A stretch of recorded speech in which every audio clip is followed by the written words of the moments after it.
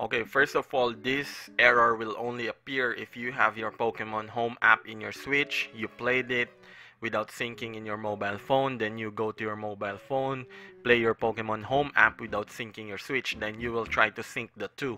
So you will get this kind of error, oh wait, we just wait. So you will get this kind of error, which is this account has already been linked to a different Pokemon Home, which is your Pokemon Home in your Switch. So all you need to do is to delete this guest account in your mobile. So to do that, go to the settings, apps, then choose Pokemon Home, then clear data. This will clear the guest account.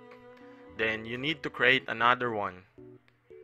So okay, upon creation, okay, you answer it English, then whatever country you are, your birthday.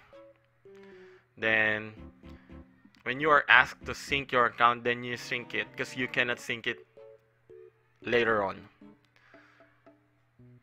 So I agree. Then link your account. Now link your account now. Then it will log in your Nintendo account. What's happening in your Pokemon Home Switch will now appear in your Pokemon Home in the mobile app, and now it's synced. So that is how you fix this problem. So okay, that's all. So I hope this video helped a lot of people, and I hope you subscribe and like the video and share it to others if they encounter this problem also. So that's all.